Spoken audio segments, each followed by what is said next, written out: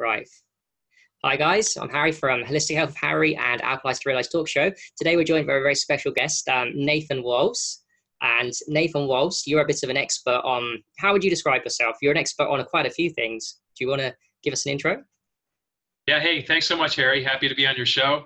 I'm an expert in helping people increase their body's energy production at the cellular level. So teaching people about the essence of where their energy comes from, which is the mitochondria. So you've got a couple hundred to a couple thousand mitochondria in most of your cells. And when your mitochondria work well, guess what? You feel good, you have good energy, you're healthy. When they don't work well, that's when disease happens, that's when you get sick. And the problem is, today, most people have no idea how to improve their mitochondrial health. So that's really what I help people focus on. That's amazing. I love people talk about mitochondria. It's not talked about enough in the health community, so we appreciate having you on. Okay, so let's start actually with the very beginning of your story, because some people might not know who you are. How did you get into the position you're in now, helping people with health and all of this about mitochondria and light? How did you get into where you are now? Yeah, so I've been working with people as a health coach one-on-one for the past 4 years. I'm a speaker as well, speaking at different corporate events, helping employees optimize their performance. But before that, I was in corporate America. So I had a corporate job for 20 years. And probably about 10 years into my career, I started noticing that my energy was waning. My sleep wasn't that good. I would have, after lunch, I'd have food coma, indigestion. So I'd like eating lunch and running to the bathroom and then just kind of not being very productive for the next couple hours after lunch. And then I started having, and this happened kind of slowly over many years. So in the beginning, it was occasional fatigue. Occasionally, I wouldn't sleep well. And over time, it became more and more my kind of new normal. And then I started getting chronic back and shoulder pain. Oh, wow. I spent a lot of time on a computer, so it's just hunched over. And, I'm still trying to fix my posture from that. But then I started getting brain fog, anxiety, depression, and it was getting worse and worse. And what was really kind of weird about it is I looked very healthy from the outside. So I actually, for the most part, I ate pretty healthy, though I did binge on junk food now and then. And I was a pretty big drinker on the weekends, so that wasn't so good. But I went to the gym, I worked out. So people would see me without a shirt on, they'd be like, man, you look great. And I'd be talking to my friends, just being like, you know what, something's not right. I'm just, I'm tired all the time, I'm dragging. And they would just look at me like I was crazy, be like, what are you talking about? Like, you look great. And for a lot of people, it's very hard to like see someone that looks good and then hear that they don't work, that they don't feel good. It's kind of a mismatch. I would go to my doctor every year or two and just be like, hey doc, something's not right. And most people know with like, when you don't feel well, it's very apparent. And it's very obvious when you're out of sorts. I would tell my doctor, something's just not right. I don't know what it is. He would run the standard blood labs and everything always came back in, the normal range. And he kind of chalked it up to stress, which was true. I had a lot of stress. I had a stressful job. My way of dealing with stress was drinking on the weekends. And he said I was getting older. But when this stuff started going down, I was in my early 30s. So I don't know about you guys, but to me, that's not very old. I'm almost 50 now. I still don't think I'm old. I'm 32 now, and I don't feel I'm old. So yes, if you're going downhill at 32, Nathan, that's not a good sign, was it, at all? Yeah, it's not old. So if your doctor's telling you like you're getting older in your 30s, I mean, partially it's a true statement. You are getting older, but you're not old, and you shouldn't be having symptoms in your 30s. Yeah. So anyway, this went on for many years. Eventually, I got referred to an integrative medicine doctor. And for those who don't know what integrative medicine is they do conventional medicine, but they also look at your hormones, your vitamin levels, and they do a lot of other testing that a general practitioner doesn't do.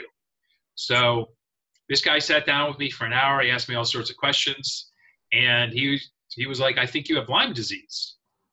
And for those who don't know what Lyme disease is, it's a bacterial infection that you get from ticks. I think you can also get it from mosquitoes and some other insects as well, though we have limited proof on that. But I didn't really know much about it other than that you get it from ticks, and I never found a tick on me. So I was just like, there's no way I have Lyme disease. But he tested my blood, my pee, my poop, my saliva. He did an ASI. He tested me for everything. And it turns out I tested positive for Lyme disease. I have had heavy metal toxicity, like high levels of mercury. Wow. I had candida, which is a fungal overgrowth in your intestines. My hormones were super low. My vitamins and minerals, lots of those were really low too. That happened. I was like, yes, I'm not crazy. Now I know what I have, so I can address it. Hmm. And I was just like, tell me what to do. I just want to get better. So he put me, first I was on antifungals for the candida. Then he put me on a whole bunch of antibiotics and a ton of supplements. So after my second visit with him, when we reviewed all my tests, I walked out of his office with $1,200 of supplements that he very happily sold me. Hmm. At the time, I was in corporate America. I had a good job. So it was just like, that was no big deal to me. Sure. Yeah. Yeah. So I was popping, like literally, Harry, it was a full-time job every morning, popping all these supplements, taking these antibiotics, and they made me feel the antibiotics made me feel horrible. Really? Okay. Yeah. Antibiotics, right? Antibiotics. Antibiotics, yeah. So what happens when you have an infection, if you kill too much off at a time, you get what's called a Herxheimer reaction. So your body gets overwhelmed with these toxins. It has an immune response, and it's too much of an immune response, and you feel horrible. So for lots of people, you get flu-like symptoms, but often the Herxheimer reaction can be worse than the actual thing you're dealing with. So this went on for several months, and I was meeting with the doctor every 2 weeks. I would just be like, hey, doc, after the first month, I was just like, when am I going to start feeling better? And, he was just kind of hem and haw. And, this went on for many months. And I stuck with this doctor longer than I should have. I stuck with him for 6 months. And about 4 or 5 months into it, I just started doing a whole bunch of research on my own. Some of that research was on how to get better, but I also found a different doctor because I didn't like his approach. I was on 3 different antibiotics at a time, and he would just switch them up every month, taking them 3 times a day. So just flooding my body with the antibiotics, trying to kill this spirochete, this Lyme bacteria. Just a quick one. Do you think the antibiotics maybe killed all the good bacteria in your gut that kind of made your health even worse? Hell yeah, absolutely. Yeah. Guess what your mitochondria are? What are they? Tell me. I'm interested. They're bacteria too. Oh, okay. So, that's interesting. I never heard that before. Mitochondria are bacteria. So wait a minute. You're saying that antibiotics kill the mitochondria too? They're killing I didn't know this. Yeah. Well, so I'm not necessarily saying they kill your mitochondria. I haven't seen like a lot of evidence on that, but they definitely impair it. Yeah, well, impairing is the same to me, isn't it? It's almost as bad. So, wow, that's good information for people. And if mitochondria is impaired, you're going to be less energetic and go downhill, right? Downhill fast. Exactly. So antibiotics aren't selective. They don't just go out there and kill bad bacteria. They kill all bacteria. So 80% of your immune system is in your gut. At the time, I didn't know this. So you're killing all your bacteria that break down your food, which you can't get vitamins from your food if you're not effectively breaking it down. And your gut makes a lot of your hormones. So if you have low hormones, you're taking all these antibiotics, your gut, you don't have the healthy bacteria in your gut to break down your food, right? Yeah. So it leads to a host of problems. In the short term, I think it's fine. If you get nailed with a really bad bacterial infection, sometimes it makes sense to take antibiotics. I don't believe it makes sense to take antibiotics long-term, months and months and months. So I started doing all this research on the internet. I was trying different diets. I went vegetarian for 6 months, and I ended up getting very emaciated. So I went from 170 pounds, which is about 80, 85 kilo, down to 140 pounds. Whoa. And I was pretty thin as it was. So I was just, I went from telling people that something wasn't right to them not believing me to people looking at me like people thought I had cancer or something. Wow. Because I was just, my skin, I was very just gray and just skinny and like too skinny. Yeah. And so I was doing all this research. I eventually came across a guy by the name of Dr. Jack Cruz. And Harry, I believe you followed him too. Yes, big time. Yes, a good guy.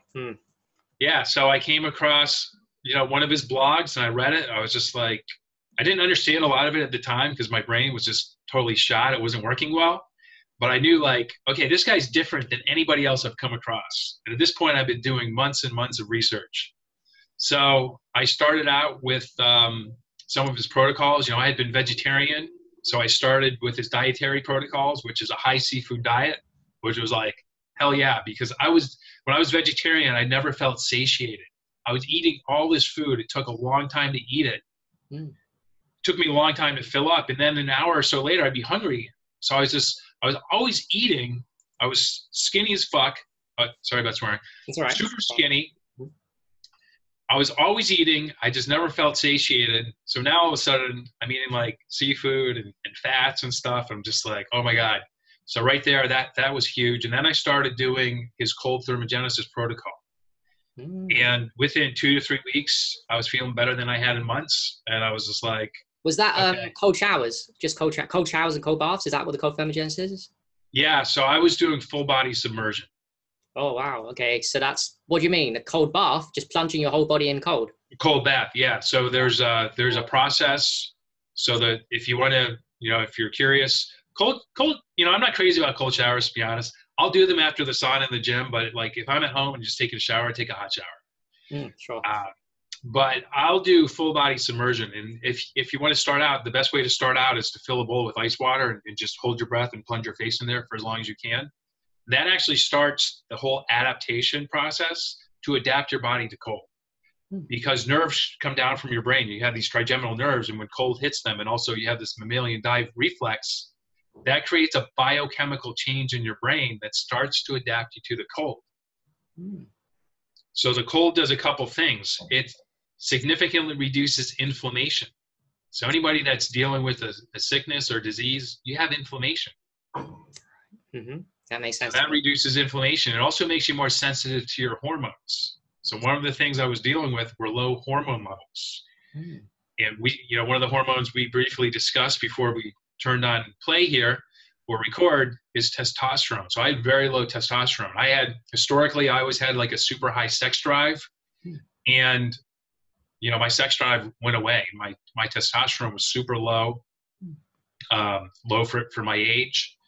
And just, you know, from within a few weeks of doing these cold baths, I could tell my testosterone was coming back. That's very interesting. This is new information to me, a little new angle. So you're saying that the endocrine hormonal system generally, not just even the sex hormones, the whole hormonal system is affected by hormesis of cold thermogenesis, somehow enhances the function of hormones. Well, yeah, what it does is it makes your body more sensitive to hormones. So there's two sides to hormones. There's your hormone levels. So ideally, you want your hormone levels to be optimized towards like the top end of that healthy range. You can have hormones that are too high as well. So I don't want to say like super high hormones. You want them optimized to those perfect levels. But the other side is your sensitivity to those hormones. Okay. So you have hormone receptors that have to uptake those hormones. So insulin resistance, insulin's a hormone. When you're insulin resistant, for example, you can't get that glucose into the cell to be converted to energy. And over time, you can turn into a diabetic. So you want to be very sensitive to your hormones. So cold makes you more sensitive to those hormones. So you can have a lower level of hormones, but you're more sensitive to them. Oh, okay. So they work better for you. I see. Like you said, insulin resistant, it means you're less sensitive to that because you've not been eating right. You've been eating too many sugary foods and stuff. So that's really powerful what you just said there. So you can increase your sensitivity. You can have a smaller amount of hormones, but increase the sensitivity if you do something like cold thermogenesis. That is very interesting. I need to look into that. Yeah. Yeah. It also balances out your hormone levels because you're meant to have the proper proportions of your hormones for you to work optimally. So for example, if you go and you do bioidentical hormone replacement, let's say the doctor just gives you one hormone, so testosterone. And before I knew all this stuff, I was on a testosterone gel. You rub this gel on your body. So in the short term, you can have some good benefits, but in the long term, that's gonna, you've got positive and negative feedback loops in your body. So you want everything to be at the right level. Right. Yeah. And the cold helps everything be at the right level because your body, your endocrine system is the system that's meant to have the proper level so everything works. So I'll give you like one example of, hormone in your brain is called a neurotransmitter. So let's take dopamine and serotonin, for example. 1 second. Sorry for this. Yeah. Yep. I heard you, Adam. Yeah, I heard you. Okay. Sorry, carry on. So where were we? Hormone sense. Yeah, no problem. So I'm just giving an example about an imbalance in your hormones or neurotransmitters and what can happen. Mm-hmm. So for example, serotonin acts as the brake for dopamine. Okay. So dopamine, that's your drive, your motivation, helps you feel good, helps you think well. But too much dopamine can lead to bad things. Too little dopamine can lead to bad things too. So dopamine is your drive, right? It's our drive to eat. But once we've had enough to eat, or it's also our drive for pleasurable things like sex or just having a good time, so having a drink. Mm-hmm. But then serotonin comes in when you've had enough. So let's say you have like a glass of wine and you start to feel, kind of happy. Then you have a second one and you're like good at 2, right? Then serotonin comes in and it kind of stops that urge to have another drink. But when you have an imbalance, you don't get that impulse from serotonin or the stimulus from serotonin telling you you've had enough, and you keep on drinking. Or in sex, you become a sex addict. Maybe you do too much porn.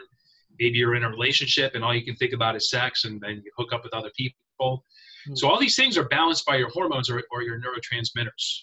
Mm-hmm. And when you have an imbalance, that's when you run into problems. And if you look around at what's going on in the world today, there's a lot of people that have problems with addiction, opiate addictions, sex addictions, gambling addictions. Facebook addictions, social media addictions. Yeah, huge. Facebook, that's a huge addiction, right? And it's literally changing the neurochemistry of people's brains. So younger people, children, are more sensitive to it than adults. It's messing up adults too. I mean, there are definitely adults addicted to social media. Most adults that have professional careers or even not professional, but people that rely on their phone, they're super addicted to their phone, right? Yeah. If you take away their phone for a day, if you tell them you can't have your phone for a day, they're going to freak out, right? So yeah, that's a super good point. Yeah, just to go back a little bit. So we that's good information. You were at the point where you're saying you were doing cold thermogenesis showers, and I stopped you and we went on a detour, which is a brilliant detour, I must admit. But so you were doing the cold thermogenesis showers, and you said you were vegan at some point, vegetarian. You lost a lot of weight, and then you went on the cold thermogenesis. And do you want to carry on with your story a little bit from that point onwards?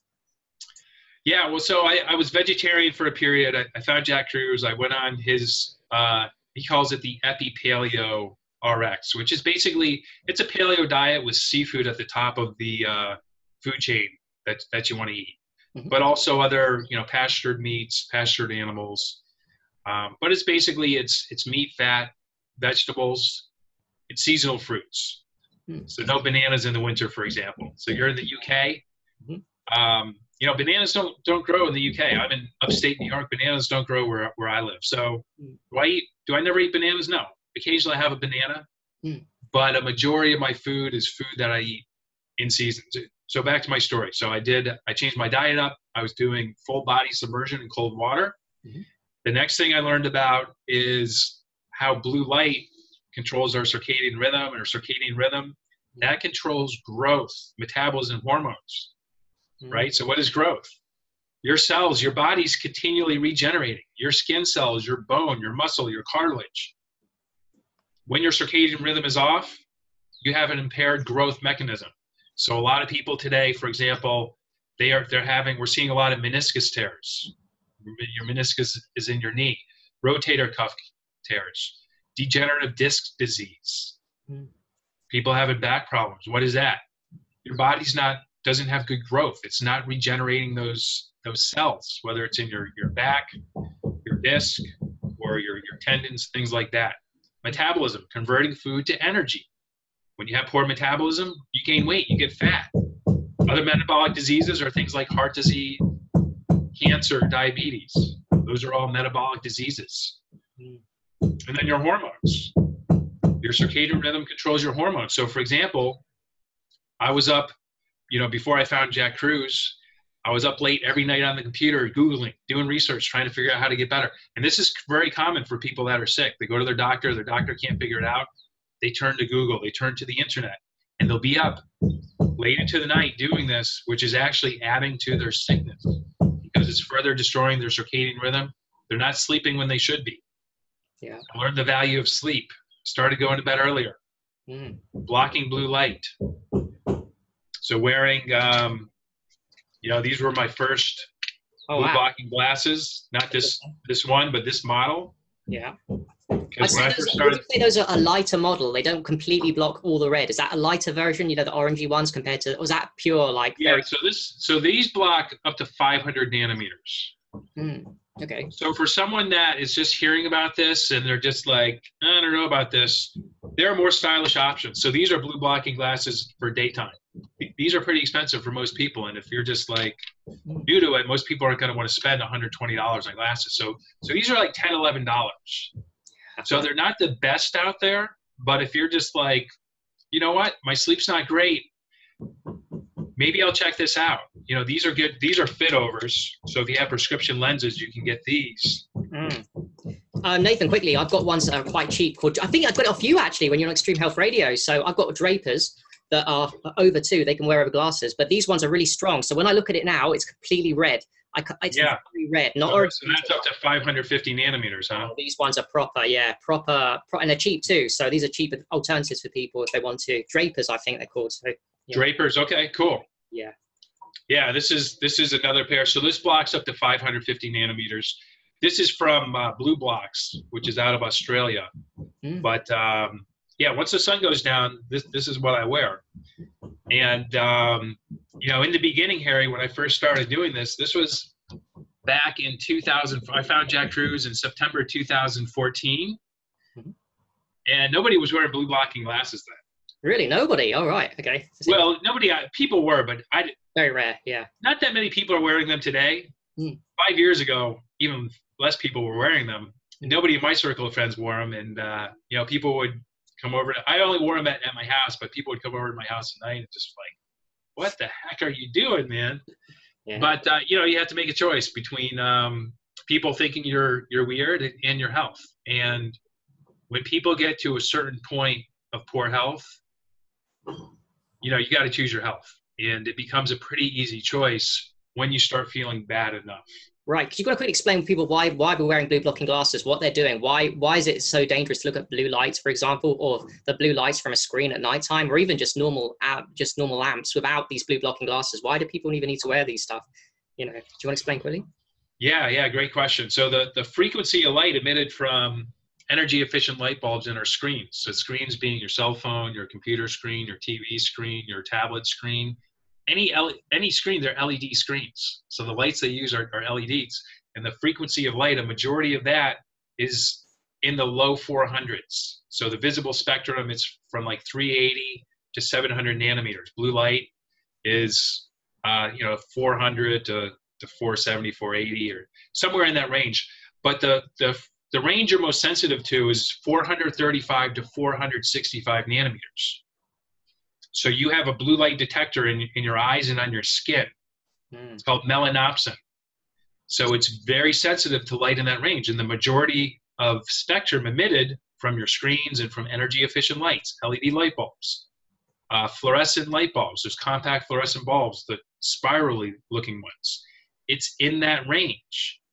And historically, we haven't been exposed to that frequency of light at night. So if you go back just the incandescent light bulb was invented 140 years ago. Before that, the only light we had at night was candlelight or a lantern. That's red light. So that doesn't impact your circadian rhythm. So when you're on your phone at night, when you're on your computer, that light sends a signal to your brain that it's daytime. And a hormone that you need to get into a deep, restorative, restful sleep is melatonin. So those frequencies of light tell your brain, it's day, stop producing melatonin. So you can fall asleep without melatonin, but you've got 4 stages of sleep. Without melatonin, you're not getting into stage 3 and 4. So 3 and 4, that's when the magic happens. So at night, your body detoxifies itself. We're all exposed to toxins, whether driving in traffic, breathing in car fumes, or just airborne chemicals from factories and pollution or water or anything like that. But your body is meant to detoxify at night, get rid of that. You get up in the morning, you have that first morning pee, you're detoxifying a lot of things. You know, you have your bowel movement, getting rid of stuff that doesn't belong. Mm-hmm. Mm-hmm. So when you don't get into a deep sleep, your body's not doing that. It's repairing damage that your cells get during the day. So you need melatonin to get into that deep sleep so you can repair, restore. So if you're in bed for 7-8 hours and you're waking up and you don't feel rested, it's because you're not getting into those deep stages of sleep. You're not getting a restful sleep. And when this goes on for a period of time, when you're young, you can get away with it. Your body's resilient. Your human body is amazingly resilient. Mm-hmm. And I had 10 years of, before I started having symptoms, my sleep wasn't ideal. And I was staying up late, going out, partying, being out exposed to this light. So I wasn't getting restorative sleep. My body was able to deal with it for a number of years, but then it kind of hit its limits. That's when I started getting my symptoms. And by then it was kind of too late because I had already messed up my sleep. So I was getting more symptoms. My sleep was getting worse. It was just a downward spiral because my body wasn't repairing itself. It just continued to degenerate, to get worse and worse. Just a quick one, whilst you're talking about not only the hormone levels, you can take it when you're younger, also your hormone levels peak around the 20s too. So you've got a massive dump of testosterone, but and DHA, melatonin too, it peaks at 25, then it goes downhill. So you can get away with it because you could take more abuse, but also your hormones are at its absolute peak. So maybe those blue lights won't impact you as a young age. You can still produce a lot of melatonin, even if you're looking at blue screens before you go to bed, you still produce enough. But as we get to our 30s and 40s, it's just, you can't, because now your melatonin levels are drastically decreasing. As we get to our 30s and 40s, our hormone levels are going really a lot down, especially if we're unhealthy too, right? Yeah, that's a super good point.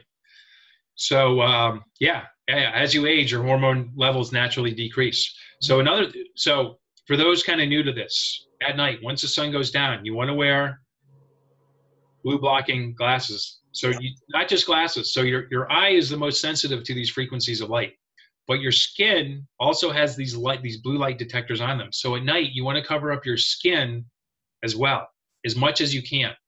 So I really limit my computer work at night. I do have a program on my computer, Iris, which reduces the blue light. That's excellent. I highly recommend people look into that too. Yeah, that's a good one. Yeah. Yeah. So, but also, I don't watch it. I used to be a big TV person, not so much anymore, but sometimes I'll watch TV at night. If I do, I've got a hoodie on. The only thing really exposed are my hand. I'll put socks on, but my hands are exposed. Another thing you want to protect during the day is your thyroid. So I'm not super good about protecting it because I've got a window right here, so it's open.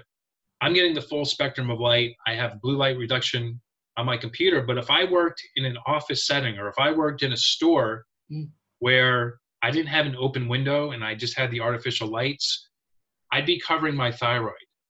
Yeah. Because your thyroid, blue light penetrates, a centimeter or so into your skin. Your thyroid is just right here.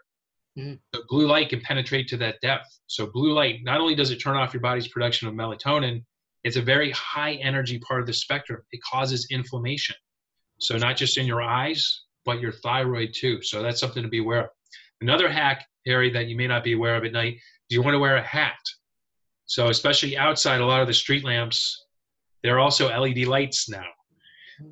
But your photoreceptors in your eye is at the bottom of the eye. So you don't really have to be worried about ambient light from the side or bottom affecting your melatonin at night, but it's the light from above.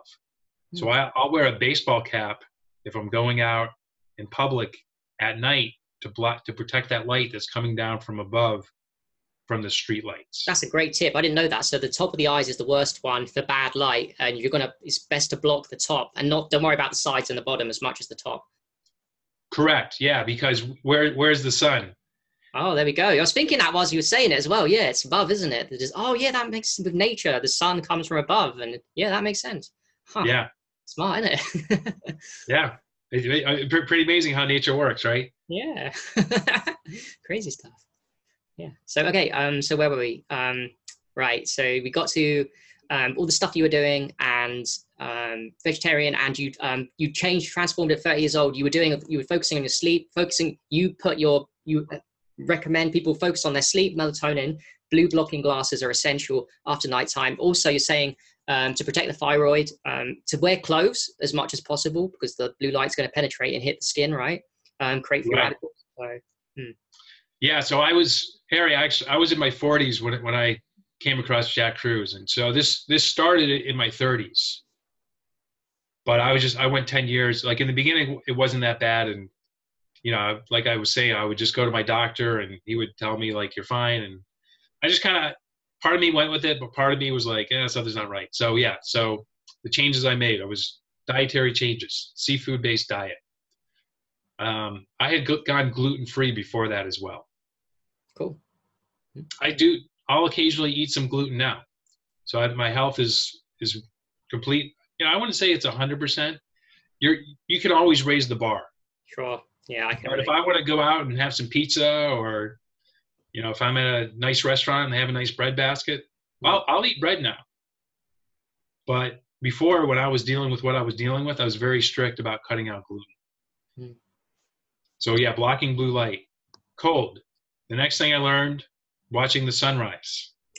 Oh, lovely. Yeah. Do you want to talk a little bit about that? I'm huge on sunrise, sunset from Jack Kruse and people like you and Justin Stillman. And yeah, talk a little bit about why would looking at the sunrise, it's just the sun, right? Why would that be healthy to the human avatar? Yeah. So a couple of reasons. So when the sun is rising, the sun has a color temperature. So at sunrise, at color temperature, it's about 1800 Kelvin. Then at noon, the color temperature is around 6,000 Kelvin, between 12 and 1 or so. So the color temperature of an iPhone, for example, is about 6,000 Kelvin. So what do most people do first thing in the morning? They're looking at a midday sun. Texted me. Let me check my email. Let me check my Facebook. Let me check my Instagram. So you're getting that signal in your eye that it's noon. Yeah. Do you know how I look at it as well? People might not like this one, but I look at it like, you know, people say don't look at the sun at midday, especially because it's really powerful. Well, aren't we looking at a midday sun with the blue screens first thing in the morning? Isn't that kind of similar? The same. You're saying it's the same power. Is it not the same thing? Like looking at a midday sun? Well, it's the same color temperature. It's not the same lux. So the sun has a much stronger intensity than your iPhone. Okay. But the color temperature is basically kind of the percentage of blue light. So, but in the morning, the color temperature, the amount of blue light is shifting very rapidly. So this stimulus tells your main circadian clock, it's called your supracosmatic nucleus. So that light, when it goes into your eye, it goes into your supracosmatic nucleus. You don't want to have any glasses on when you're doing that, because that's going to alter the spectrum that your eye sees. Yeah. So your eye, you know, this blue light detector, it can tell the color temperature, and it's very sensitive to the shifts in color temperature. So the number one reason you want to watch that sunrise is to set your circadian clock. Cool. That way you have optimized growth, metabolism, hormones. It also, that blue light, so in the morning, it's the visible spectrum of light, and it's also infrared light. So it's 42% infrared A light, which is, so the red part of the spectrum, it's very regenerative. So just getting exposed to that light, it's anti-inflammatory and it helps regenerate, and your body can actually make energy from those frequencies of light.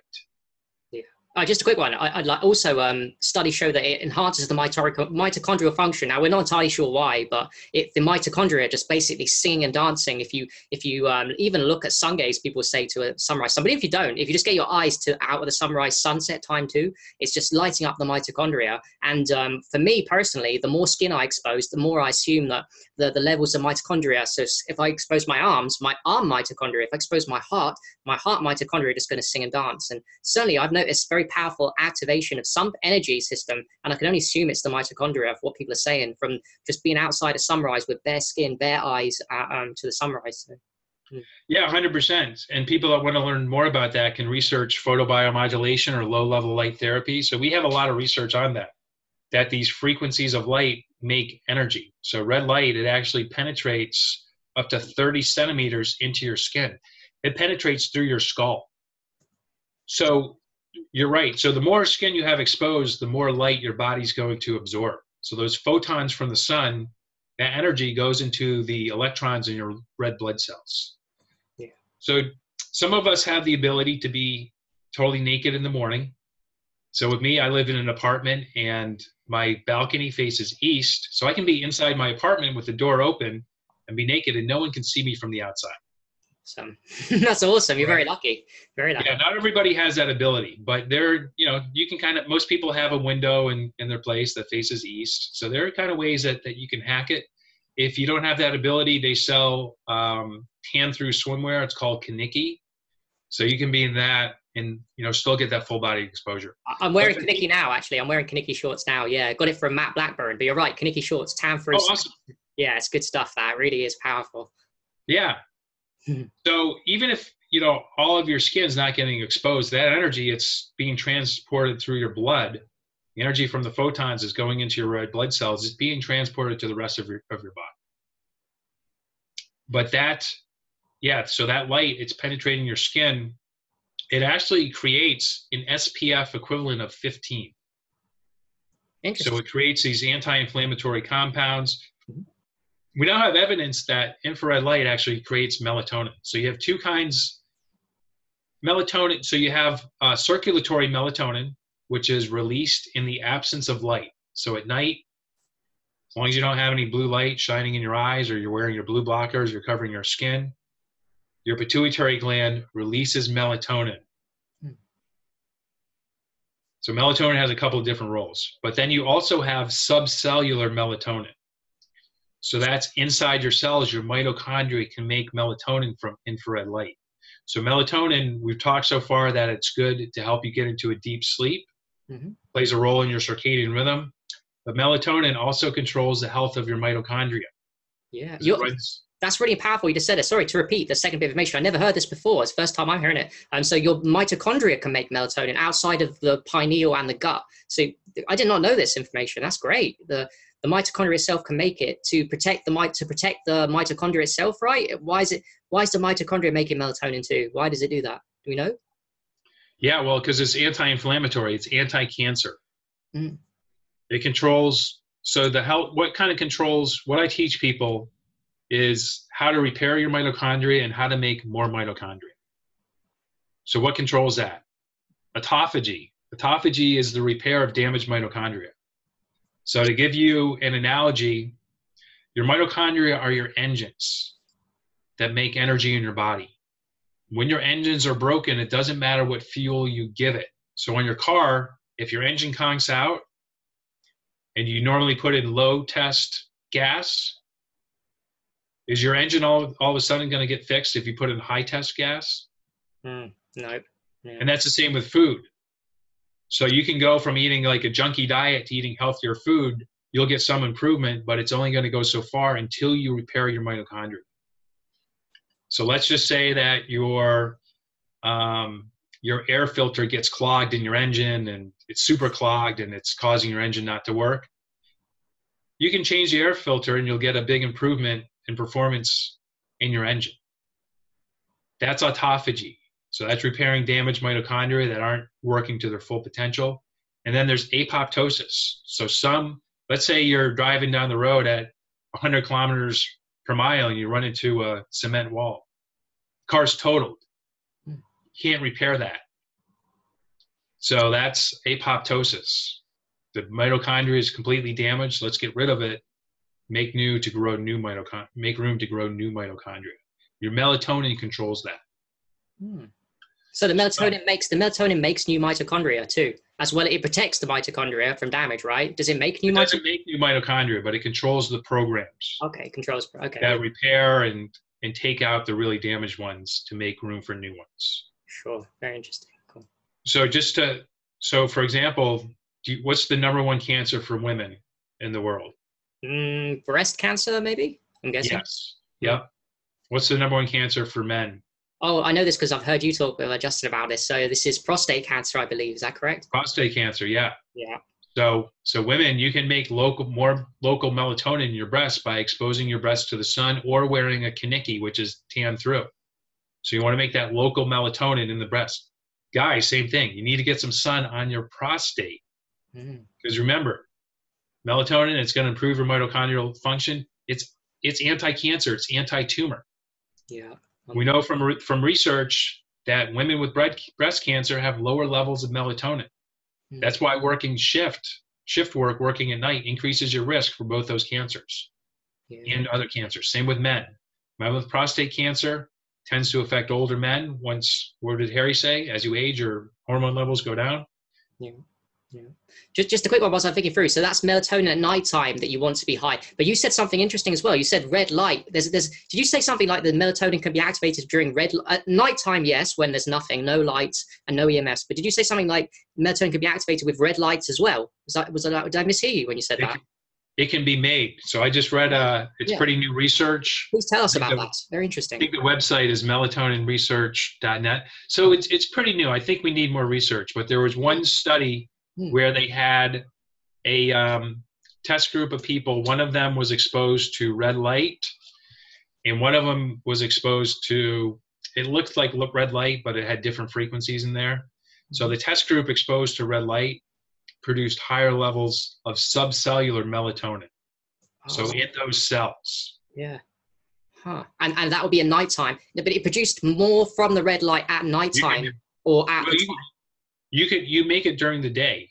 Oh, right. When you make melatonin is during the day. So the other reason you want to get in the sun in the morning, so you watch the sunrise. That sets your circadian rhythm. It's the visible spectrum and infrared light. That blue light sends a signal to your eye, tells your pituitary. It's daytime, release hormones. Then about 30 to 60 minutes later, UVA light becomes present. As it starts to increase, that's the off switch. It tells your pituitary gland to stop releasing those hormones.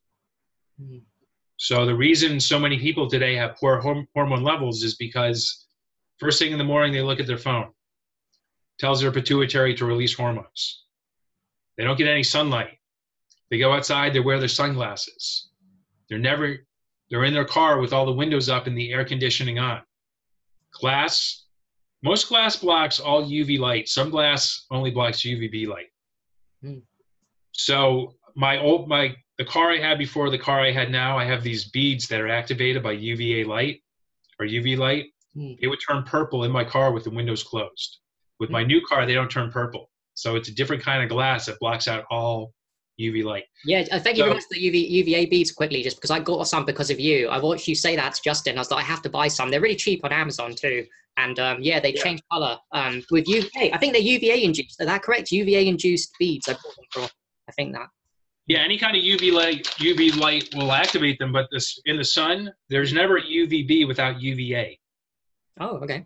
So it depends on the angle. As the angle goes up, UVA can come through the atmosphere. So a couple things are happening. Remember, the blue light turns on your hormones. The UVA turns them off. But the UVA also makes other hormones. So when UVA light goes in your eyes, it makes melatonin. That goes into your pineal gland. That's going to help you get a better sleep at night. Cool. So it makes melatonin. It's called ocular melatonin. It's made in your eye. It's the interaction of tryptophan and UVA light. Makes melatonin. It goes in your pineal gland where it stores it. Then in the absence of light at night, it's released. Then your body goes into a deep restorative sleep. It also, UVA light goes in your eye, it also makes serotonin when it interacts with tryptophan.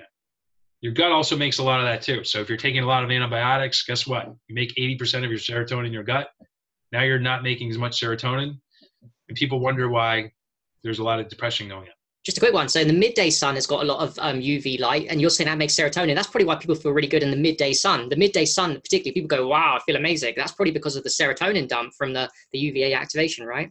Well, so it's UVA light. So there's something, and I don't know all the details 100%, but there's something about exposure to UVA light without UVB in the morning that is very optimal for your hormone levels. So it also makes dopamine. UVA light with tyrosine makes dopamine. We were talking about that earlier. That's your drive, your motivation, helps you feel good, helps you think well. But UVA light is present all day, 30, 60 minutes post sunrise, and then, you know, a little bit, it goes away a little bit before sunset. But a little bit later, UVB light enters the spectrum. Your body uses that to make vitamin D, but it also uses it to make a whole bunch of other things. One of those things is beta endorphins.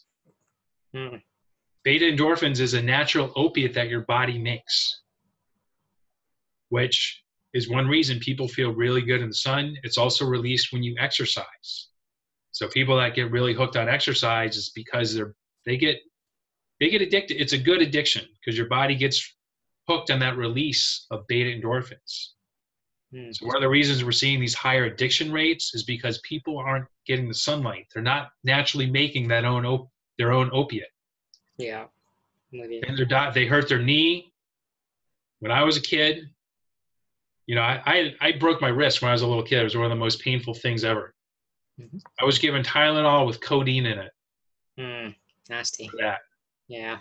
Today, you get like a little bump on your hand, and like a lot of doctors will give you Oxycontin. Super powerful narcotic. Yeah. And guess what? All these people, they're not getting sun. They've got low dopamine. We've got record rates of people becoming addicted to opiates because they're not making their own. Another thing the sun makes are endocannabinoids. I was just going to say that while you're talking. Carry on. Yeah. Yeah. So endocannabinoids are also anti-cancer. One of the hottest supplements today in the U.S., I don't know what it's like in the UK, but it's CBD, cannabidiol. Yeah. That acts on your endocannabinoid system. So people today are starved from sunlight because most people have jobs where they work indoors. They're told that the sun causes cancer. Stay out of the sun. When you're in the sun, make sure you wear your sunglasses and put on your sunscreen.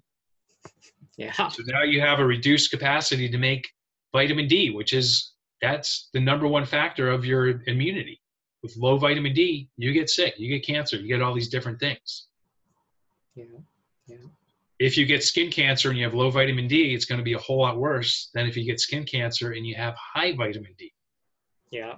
I read something recently that vitamin D protects you against sun damage from UVB and UVA, which makes complete sense. And, you know, but people won't understand that one because they think UVA, UVB is going to damage my skin because that gives me melanoma skin cancer, blah, blah, blah, you know. Yeah, it's ridiculous. So the other thing UVA makes is melanin. That's your body's natural sunscreen. That's why you get darker. This is interesting. Yeah, this is fascinating information. I'm really getting I'm relearning and also learning new things here myself. So, you know, this is good. Yeah, good. Right. So I was going to ask you as well, do you want to tell us how well, first of all, actually, I was going to ask about the sun. You said it causes cancer and people are getting told to go away from it and all these kind of things. How do we as a society, how do we get more sun if we're in a limited place where we've got our jobs, we've got 9 to 5s? How do we prioritize? Is there any hacks that you know of, apart from the blue blocking glasses we've discussed? I mean, when it comes to actual getting sunlight, is there anything we can do? Kaniki tan-free shorts we talked about, but is there any hacks that we can do or things for time constraint that you've got? Any ideas on that one? Yeah, so a couple things. Today, a lot of companies try to be more flexible with their employees. Especially now in America, the economy is really good. So top employees are more competitive. So companies are willing, you know, it's been a couple of years since I've been in corporate America, but when I was in there, companies were willing to be flexible for good employees because they wanted to keep those good employees. So one of the things you can do is if you can arrange your work schedule around sunrise, so you can be outside, watch that sunrise. When you drive to work, even in the wintertime, have your window cracked. If you have a sunroof, have that sunroof open. Why would it need to be cracked? Why would it need to be open? Just to have interest for the audience. So let's say it's like where I live in the winter, it's super cold. And people, unless they're like having a smoke in the car, people would never open their windows in the wintertime. So sunlight is unpolarized. And what that means is it goes in all directions. So you can have your window cracked just a little bit, and you're going to get the full spectrum of sunlight in your car. Because remember, glass blocks UVA light, or a portion of that spectrum. And a lot of glass also blocks some of that infrared light to make cars not heat up so fast, to make buildings more energy efficient. So by cracking that window, you're getting the full spectrum in your car. And you also want to have if you're able to, if you're like super blind, you need your glasses, then by all means wear your glasses. I don't want you to crash. But me, I wear prescription lenses when I'm driving. For the most part, I don't need them. But if I'm driving, I'm in an unfamiliar area, I need to be able to see the street signs really well, I'll have my glasses on. But otherwise, if I'm just driving down the road, I can see well enough where it's not going to put me at risk. So I'll drive like this. Another thing you can do is you can wear your glasses like this, because remember, it's the light from above. From top. And if you see, you can do this. So that's just a little hack, not wearing your glasses when you don't have to. If you go for a walk, don't wear your glasses. Roll up your sleeves. So I used to wear a suit and tie. If you go out for lunch break, roll up your sleeves. Yeah. As much as you can. Eat lunch outside. Maybe even unbutton just take your shirt off if you're able to. I get it. In some environments, it's really frowned upon, and you're not able to. But another hack is work towards becoming an entrepreneur. So you work for yourself. You can set your own hours, and you can work outside if you want to. Yeah, that's where I'm at the moment. So I'm working towards building my own business. So I'm doing a lot of sun things, but it's all linked into my health. So eventually I'm going to live a lifestyle where I can afford to do this full time and be with the sun all the time as much as possible. So yeah, so not only are you hacking, your career by being an entrepreneur, but you're hacking your health because you have a whole lot more flexibility. You're not in these buildings where you're exposed to high levels of, the toxic lighting, plus everyone has a computer. Where I worked, they wanted everyone to be completely wireless. So there was like full Wi-Fi signal like everywhere in the building. So you can go from one meeting to the next with your laptop and, be totally plugged into everything. So these, in office buildings, the windows don't open. So it's having the discipline, and this is actually going to make you more productive too. So having the discipline to get up and go outside for just a quick few minutes every hour. Just sitting for 8 hours straight. An hour of sitting completely shuts down your blood circulation, and it turns off certain hormones in your body. So one of those hormones, I forget the name of it, but it goes around. It's like a Pac-Man. It eats up these fats, these triglycerides in your blood, and it converts it to energy. So you don't have that happening when you're sitting for 8 hours straight. So if you can get disciplined about going out, get up every hour, go out for 5 minutes, do a stroll around your building. You're going to increase that circulation. You're going to get some sun exposure.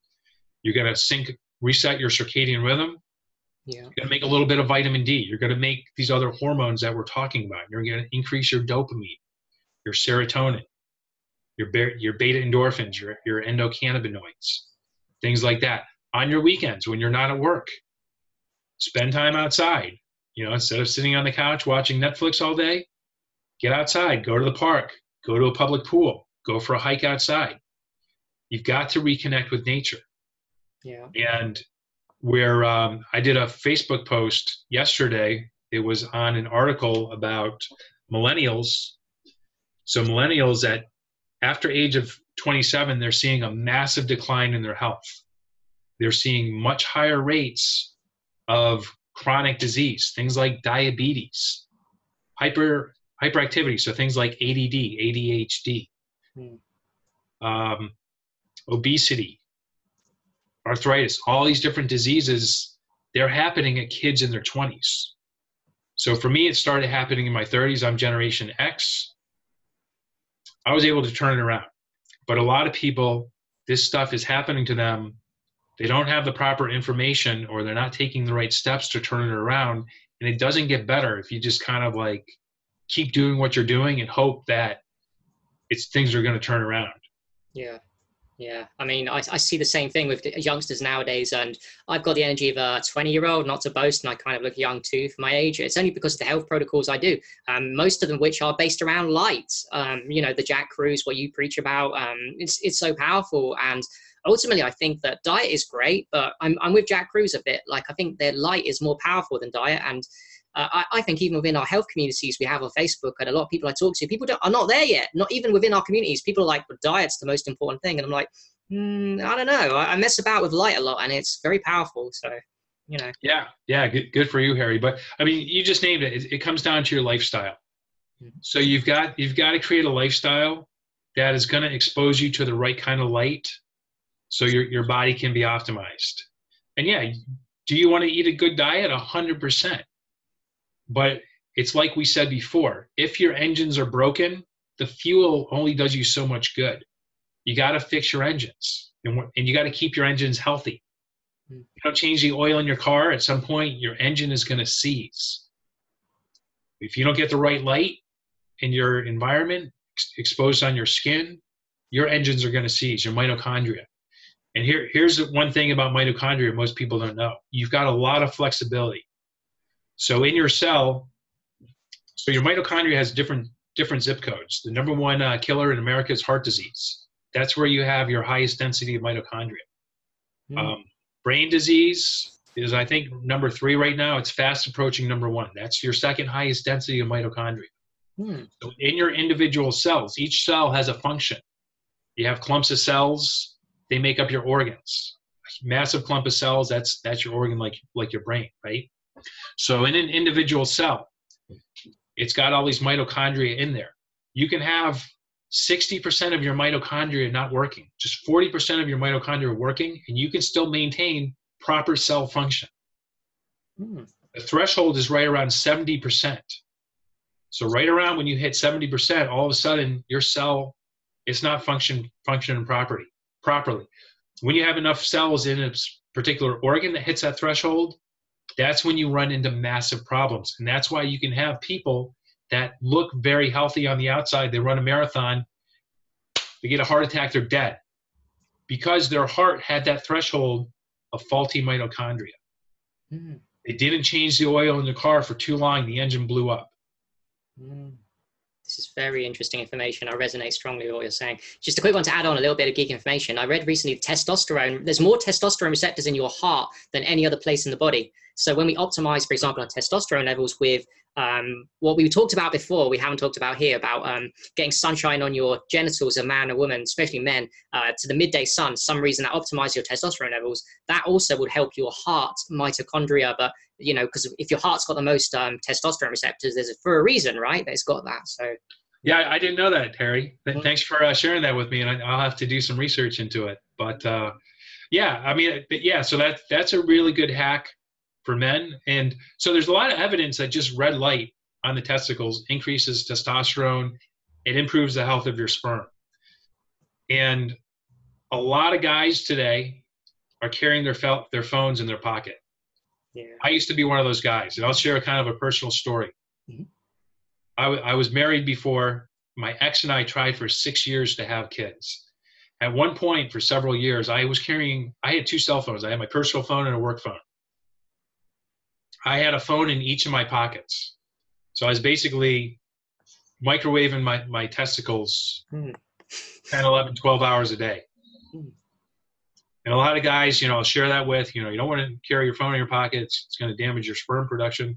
Some guys would be like, well, I don't want to have kids, so that's fine, huh? Well, guess what? You also make testosterone in your testicles. And most guys I know, they want to have good testosterone levels. Yeah. That's what gives you your body definition.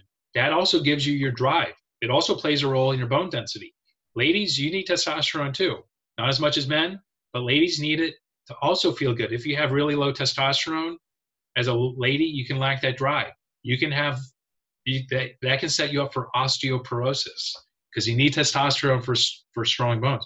But ladies make the majority of their testosterone in their ovaries. So for a lady to carry their phone in their pocket, not as many ladies do because they tend to wear tighter pants so that they won't fit fit a phone, but a lot of them wear it in their back most ladies pocket. wear it in their breasts, though. Most ladies have quite a lot of put them in their bras. Like, that's a very Yeah. So that's, I mean, just talk about not a wise thing to do. Yeah, setting you up for breast cancer. But getting your testicles in the sun, that's why in the morning when I do my morning routine, I'm doing my gratitude practice, my meditation. I'm inside my apartment, no one can see me, and I'm able to be totally naked because I want to get that sun on my testicles to increase my body's testosterone production, because testosterone is also anti-aging. So we have there's a lot of BS. If you go far enough back in medicine, a lot of medical doctors were blaming high testosterone on prostate cancer. Yeah. And to this day, it's still practiced. Doctors will put men on drugs to reduce their body's testosterone production to help combat prostate cancer, which is... I think it's the opposite. I think it's the opposite. High testosterone, in my mind, prevents majorly prostate cancer. It's a complete opposite to me. I might be wrong on that, but that's how I feel. Oh, yeah. So now we know it's not true. But, a lot of doctors don't keep up to date with the latest literature. And there are men I've talked to that have been put on, older gentlemen, and they've been put on these drugs to reduce their body's production of testosterone to help them fight prostate cancer. So it's completely moronic. Agreed. Yeah. Okay, we've been talking quite a while. It's just totally fascinating, interesting to me. Just before we go, I'd like to ask you, is there anything that we haven't covered before we get to covering your internet and what you promote and what you're about? Would you like to leave with a really important message? Something I didn't ask you. There was something we didn't get around to covering in this that you think is really important to get out there, information-wise.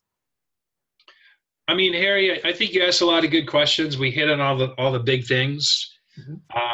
Mitochondrial health, protecting your circadian rhythm, reconnecting with nature, and coming up with a way to create a lifestyle that's going to allow you to maintain all those things. Yeah. So I get it. People most of us have to work today.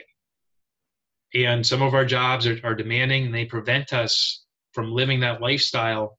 When I take on a new client, I have these 5 rules for them. One of those rules is innovate health. And what I mean by that is we all have our shit we're dealing with. Everyone's super busy. You need to figure out a way to innovate these things into your life to work around your schedule so you can reap the benefits, so you can avoid getting sick. So I'll leave it at that. Yeah, that's fascinating. And you've blown my mind there with this information. Thank you very much, Nathan, for coming on. Before we leave, can you please tell us where people can find you? Are you on YouTube, Facebook, and have you got a website? And give us all the information on where people can reach you, please. Yeah, so I do a majority of my posting on Facebook from my profile. So if you just search my name on Facebook, Nathan Waltz. Also, I have a Facebook page called Journey to Optimal Health. So on my Facebook, I tend to post more kind of relatable things, just sharing my personal experience. On my Facebook page, I paste more scientific things. I'll share different articles, things like that. My website is journeytooptimalhealth.com. It's pretty out of date, but every now and then I'll update things. I have a YouTube channel. Search my name on YouTube, Nathan Waltz. Cool. I post. I wasn't aware of a YouTube channel. I'll check that out myself too. So I'll type that one in and subscribe to you too. Yeah. Awesome. So that's where I do a majority of my stuff. I'm on Instagram, but I'm not super active on Instagram. I think if you search Journey to Optimal Health on Instagram, okay, yeah, that's where you can find me. So the main way I work with people is I share a lot of free information. So if you want to work on your health, but you don't have it in your budget to pay for someone like me, check out my free content. Follow my stuff on Facebook. Follow my YouTube videos. If you sign up to my website, actually a good reason to go to my website is to sign up to get on my mailing list, because I send out 3 emails a week. I'm not a super salesy, spammy guy. I do have some affiliate offers on there, but most of the information I share is the information that I post on Facebook and other social media. So that's kind of like a good way to get an aggregate of all those different things. But when you sign up on my website, you get my top 9 biohacks that are going to help you improve your mitochondrial health. And these are the core things I did to cure myself from Lyme disease, to get rid of my heavy metal toxicity, get rid of candida. This is the core of what I teach my clients. You can get it for free. Now, if you want to rapidly speed up your results, if you want some more guided support, I offer a one-on-one coaching program. So I call that the optimal health protocol. So I take you through, I give you coaching, accountability, hold you accountable to do the things that I tell you to do. That's the coaching part. And then guided support, walking you through each of these things, having you share with me how you're doing these practices that I teach to make sure you're doing them the right way to maximize your results in the shortest amount of time. And I take you through 4 key elements. So element number 1 is self-image design. So before we get into any of these biohacks, the first part is your mind. You've got to have your mind right. So most people, Harry, at the end of the day, most people know what to do. Where they fail is not in execution. They're not doing these things. Life gets stressful. When everything's going great, it's easy to meditate. It's easy to eat well. It's easy to go for a walk and get your sun. But when all of a sudden you get stressed, what do most people do? They default to the old programs. Your self-image, it's your subconscious programs that control your thoughts, your actions, and behaviors. So people get stressed out. Some people binge. Some people will go to the pub, have a few too many drinks, drink off that stress. Some people will go to Netflix. And 5 shows later, it's midnight, and they're like, holy shit, I should go to bed. And then the next show auto starts. Yeah. That's a self-image problem.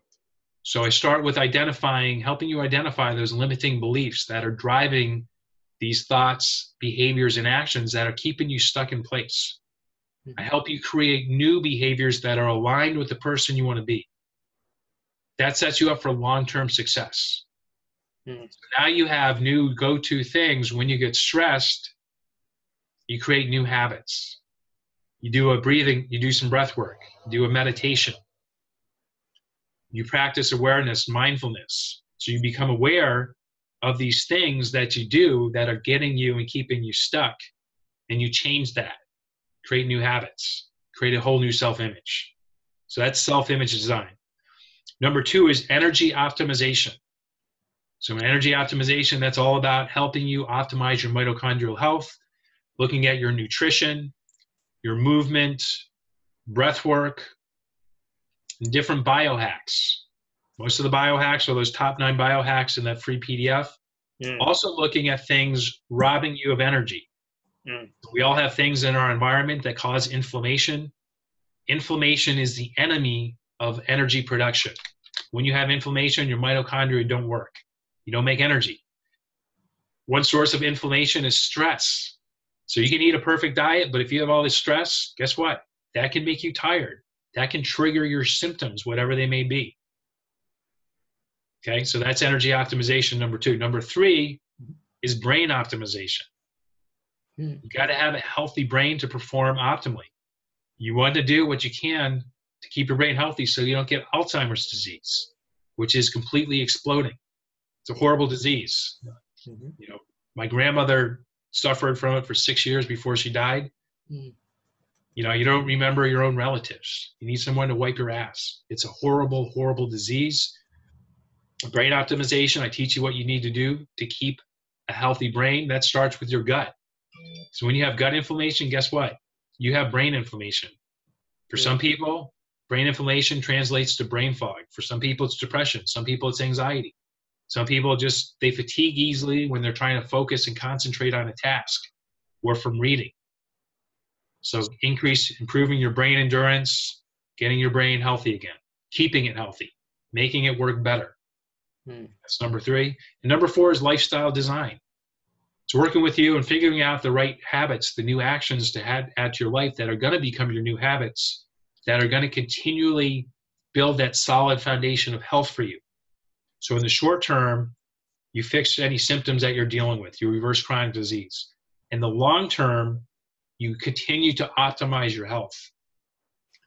That sets you up to be able to accomplish the important things to you in your life. Because when you have low energy, when you don't feel good, it's very hard to get things done, to be able to raise your bar. So you want to get to a point, you don't just want to get rid of your symptoms. You want to get to a point where every year or continually you're raising your bar.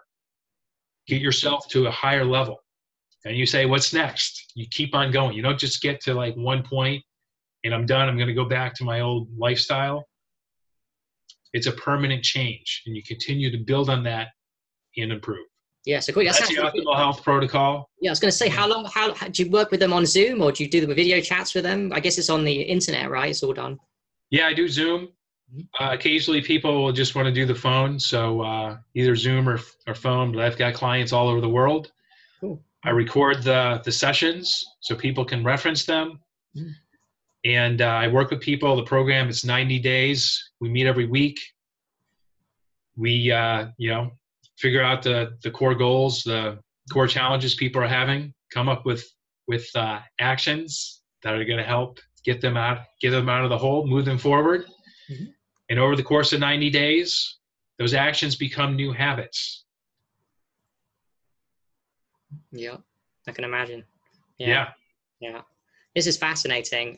Your program sounds amazing. I'm sure that you get live transformational customers and clients because your information is great, but it's the way you're doing it from A to B to C to D. So you're not just going, here's the information and you do this and just let them go. And then, not expect them to hold them accountable and all that stuff. So yeah, I highly recommend people go with yourself, and many other people are doing great work. So this is really powerful stuff. So yeah, anyway, guys, thank you very much, everyone, for watching. Thank you, Nathan, for the information you've sent to us. It's been, not even just for me, I've learned so much. So, thank you very much for being here and sharing the space. And I hope one day in the future, maybe next year, a year after, if you want to have another check-in, we can do another one, bro, because this has been fascinating. Yeah, it sounds great, Harry. Well, hey, it was really nice to meet you. Thanks for having me on. I really appreciate it. And keep up your great work, man. Thank you very much. Cheers, guys. Holistic Health, Harry Alcalay, with Nathan Waltz. Thank you, guys. Cheers. Bye.